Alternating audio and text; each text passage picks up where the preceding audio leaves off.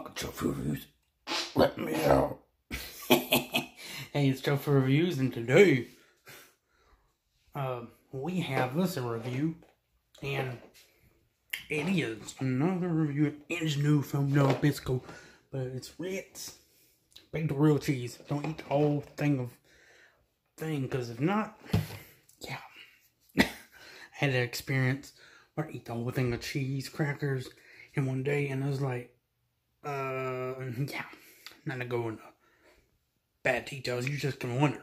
So, we go on this is Ritz cheese crispers, 4 cheeses. Good Lord. 4 cheeses, yeah. I'm like, really? 4 cheeses?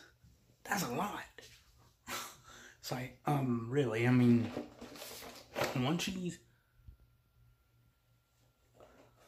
Let me get a good thumbnail.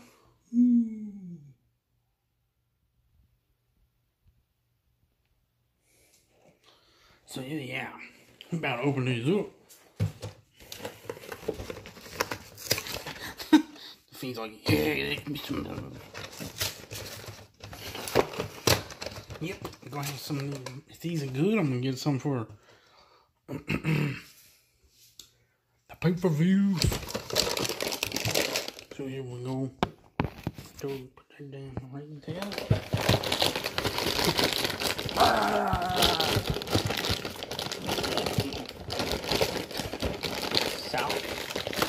Salad still wrapping.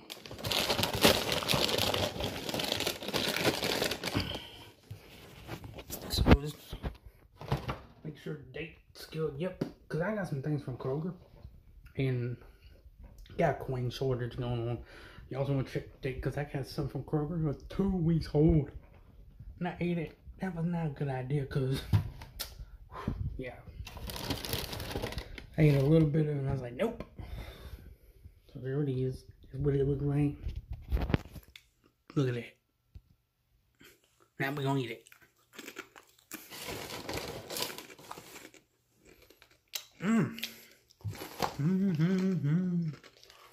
It doesn't taste it's got Parmesan, mozzarella, cheddar, something else. And it doesn't taste like garlic powder. But the cheeses, the first one I can taste is Parmesan. One of my favorites. This is good.